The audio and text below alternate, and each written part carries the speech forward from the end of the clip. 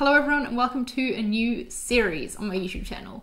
This series is going to be documenting the process of me redesigning, rebuilding my website from the very start to the very end when it launches. I did originally think about doing this all in one video just as like an overview of how I built it at the end when eventually that happens, but I feel like I'm going to be able to show you more of my process along the way if I'm doing this video in chunks for like each part of the process. You're going to be able to see more in depth how I work, and yeah, just get more of that behind the scenes and hopefully more learning as well. So I hope that sounds good to you. In today's video, the first in the series, we're going to dive in with the planning phase. Planning the sitemap, planning what pages I need to design. This is a really important part of the process. It's maybe not the funnest part of the process because it's not when you're like arranging pixels on the page and doing cool designs. It's a lot of the thinking and the planning that goes into it beforehand, before you get to those stages. But I think it's just as important, and it's just as important for you to see. So I'm excited to plan along with you today. I've got my iPad, got my Apple Pencil, and let's get going.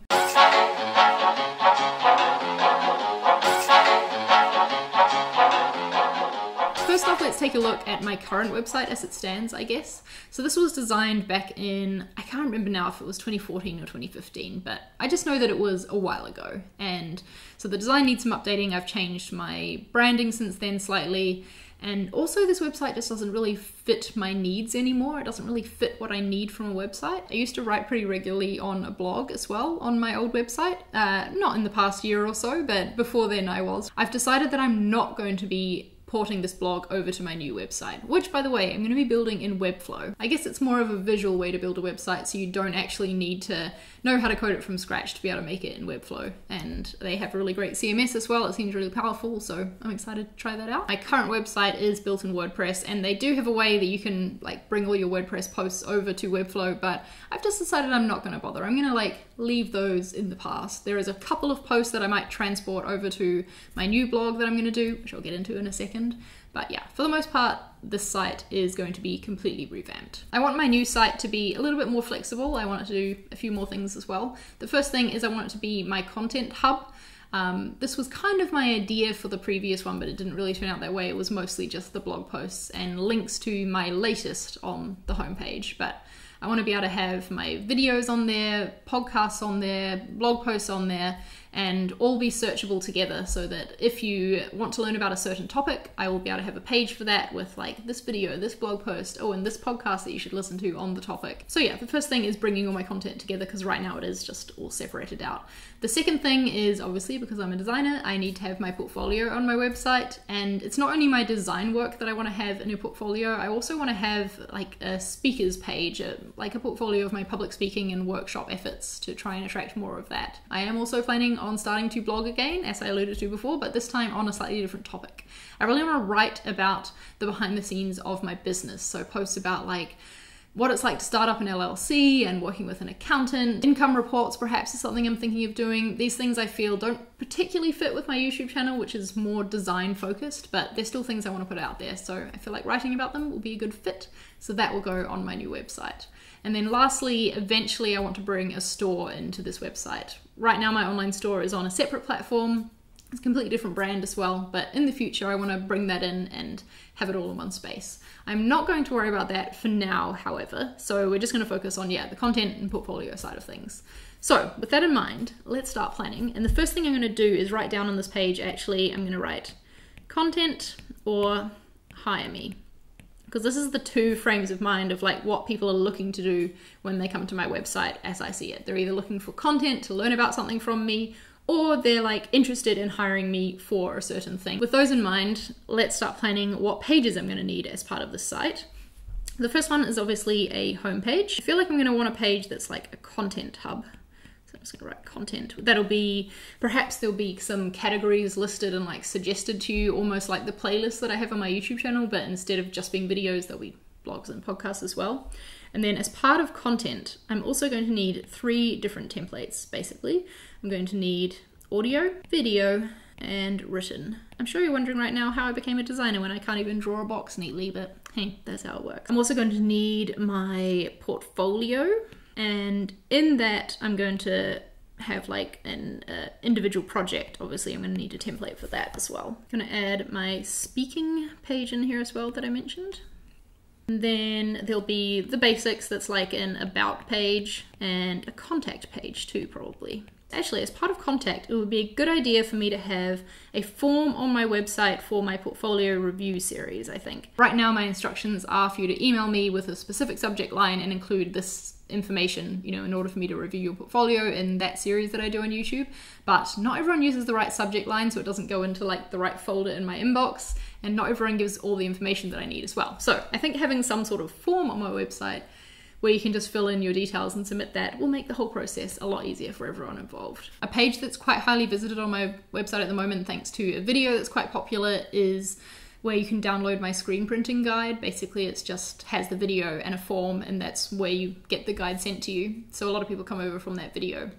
I thought about having that page as part of this new website, but what I think I'm actually going to do is have screen printing as a category in my content here, so it'll be like part of this, and that way the form will be on that page for you to download and also see any like videos or blog posts or whatever that I've written about screen printing too.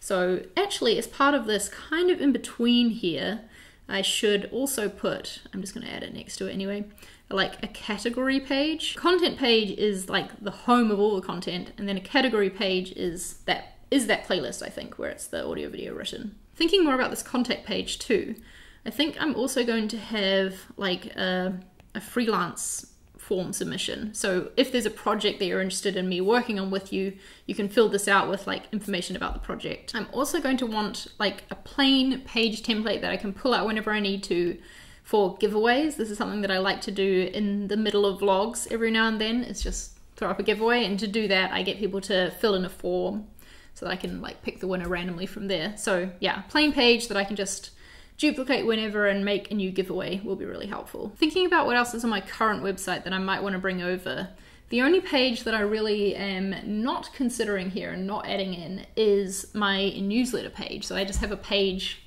about signing up for my newsletter. I don't think I'm going to do that because, to be honest, I haven't been super regular with sending out a newsletter lately. And I think instead of having newsletter as like the reason for people to sign up, I instead would rather have a form on each content category page that they can fill in there to get a certain, I don't know, PDF opt-in, something or other that I'll create. And then they can get emails about that particular topic in general, and they'll also be added to my list if I do send a newsletter. But yeah, I think that'll be a better way of going about it than having a dedicated newsletter page. I think I should really move this. I don't know how to move things in this app, so I'm just going to erase it and write it again. But I think home should be seen as above all of these other things, because my home page will be the hub of everything. Perhaps some things won't be connected to home, like I'm going to actually remove giveaways from that. But everything else, I think, will be coming from the homepage, and the homepage will be designed to lead you into the right thing, with these two things in mind in particular: content or hiring me as the main thing that you're looking for. So that'll be the first decision that I make someone make when they come onto this page. It's kind of like, this is the content stuff, this is the hiring me stuff, and these two pages are kind of fitting with both. Now this seems like a lot of work, right? Like that's a lot of pages that I need to design. So to start with, to stop me from getting overwhelmed, first I'm actually going to just do an MVP of my homepage. So it won't have all of these subpages. It will just be a homepage that links off to various things. So it needs to link off to my YouTube, social media. I think I won't have a contact form even on it to start with. I'll just have my email address, bio, and maybe in place of building out a full portfolio, I'm going to have a link to my Dribble on there, and I will make sure I update that a little bit because that's also something I don't do very often. So this way people will get access to my content, they will know how to contact me, they will learn a bit about me and see a bit of my work, but without me having to put in all the work of doing all these extra pages just yet. So that means I can get my new site like up and running. In designing this page, I guess I'll be able to develop a design system for it and kind of like a brand for my website as well that'll make it easier to design these other pages. And just in general, I think it'll be a good start to the project. So that is my very messy plan for my website. It's pretty simple, but it's really good to do this thinking about what you might need rather than getting halfway through or like starting and then, you know, the project keeps expanding from there. Especially this piece of figuring out what people are going to be coming to your site for, I think is really important to get down. So If you have a website project that you're working on, I really encourage you to do this step first, just to figure out exactly what pages are needed. If you're working with a client, you're going to need to do this anyway to scope out the project and how much design work is going to be involved for you. But it also just really helps me to see it and to know what work is coming, and I'll be able to like tackle these section by section, I think. I hope you found this interesting to see anyway, and that it was useful in some way to you, and that you're excited too about this new series of mine redesigning my website. I'm very excited about it, and I've been talking about it for a long time, and I think that making videos about it is going to actually finally help me get it done, because I'm going to have you to keep me accountable. All right? That's it for now. Give it a thumbs up if you enjoyed it. Thanks for watching, and I'll see you in the next one. And I guess the next video will be the wireframing and possibly design of this MVP homepage. So looking forward to seeing you then.